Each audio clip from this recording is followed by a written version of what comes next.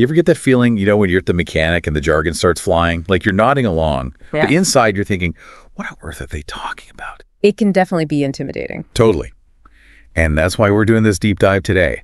We're tackling 20 essential sentences in mechanics so we can all learn to decode mechanic speak and feel more confident, even if we don't know a wrench from, a dipstick.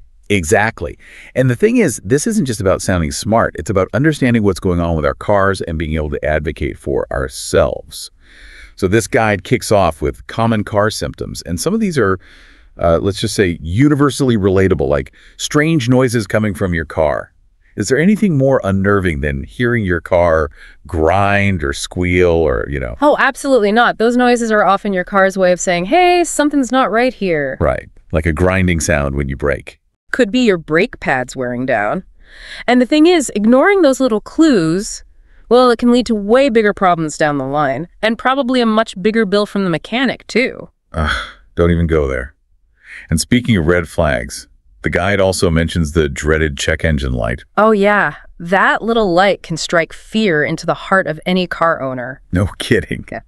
It's amazing how such a tiny light can inspire so much, dread. And for good reason, right? Because that light is notoriously vague. It could be something minor, like a sensor acting up, or it could be a sign of a much bigger engine issue. So the takeaway here is, don't ignore it. Get it checked out by a mechanic, like ASAP. Solid advice. Yeah. Now, what about when your car just won't start? Oh, the worst. You get that sinking feeling in your stomach like this is going to be expensive. It's definitely up there on the list of stressful car experiences. Absolutely. Yeah. But here's the thing, and this is where this guide gets really interesting. Even though it seems self-explanatory, my car won't start, providing specific details to your mechanic can actually be incredibly helpful. It really can. For example, do you hear any sounds when you turn the key? Is it like a clicking sound, a whirring sound, or is it just dead silence? Those details, they might seem insignificant to us, but to a mechanic, they can actually be huge clues in figuring out what's wrong. So it's almost like they're car detectives, and we need to provide them with the initial, crime scene report. Exactly. The more information you can give them up front, the faster they can diagnose the issue and hopefully get you back on the road. Okay, so we've talked about how to describe those car troubles in a way that mechanics actually understand. But now, let's flip the script. Yeah, let's do it. This guide also decodes common mechanic lingo, those phrases that they use that often leave us, clueless. Exactly. Like, you take your car in for that weird rattling sound, and the mechanic says, and I quote, "Your alternator isn't charging properly." Oh, I've heard that one. And you're like, okay, what does that mean exactly? Right. It sounds really complicated, but honestly, it's pretty straightforward when you break it down. So break it down for us. All right, so think of your car's electrical system like a heart, okay? And the alternator, that's its pacemaker. It's what keeps everything running smoothly. Interesting analogy. I like it. Thanks.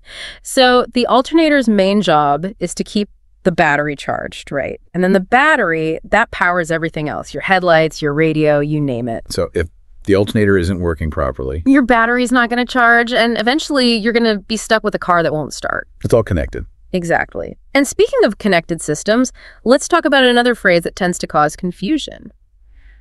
You might need an alignment. Ah, yes, alignment. It sounds very technical, I know. Very. But again, it's simpler than it sounds. Alignment basically refers to the angle of your wheels and how they line up with each other and the road. Imagine drawing a straight line on the road. Okay, got it. You want all 4 tires to be following that line perfectly. Right? Yeah, makes sense. If your car's misaligned, that means your tires aren't going to wear evenly. So you'll start to see uneven wear patterns on your tires, which means you'll have to replace them sooner. Ah, so that's why it's important. That's one reason. But not only that, but misalignment, it can also affect your car's handling. It might start pulling to one side when you're driving. That's no good. Not good at all. And it can even decrease your fuel efficiency, so you'll be spending more on gas. Okay, so definitely not something to ignore. All right, one more mechanic phrase I'd love to demystify. There's a leak in the radiator.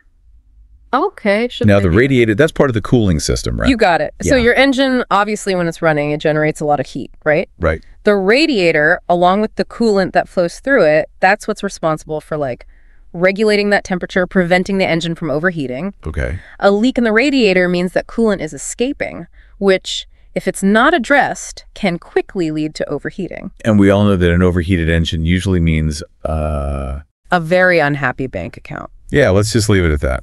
Wow, yeah, no kidding. Yeah. Small leaks, big problems. Right. But let's, shift gears here a bit. We've decoded some common car symptoms. We've tackled mechanical lingo.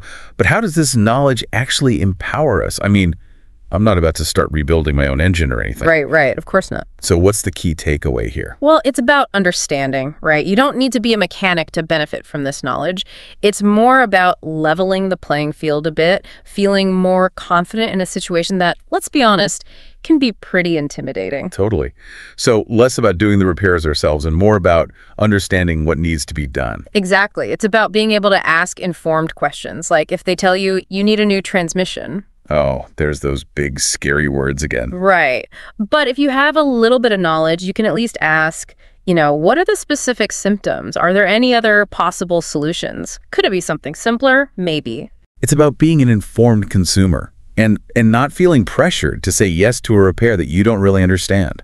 100%. This knowledge, it empowers you to make informed decisions about your car and about your wallet. Music to my ears. Well, this deep dive has been a real eye-opener. I feel way more prepared to face my next mechanic appointment.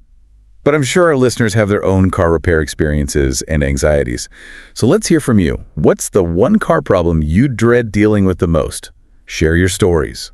Let's keep this conversation going and demystify the world of cars one phrase at a time. And remember, a little knowledge can go a long way.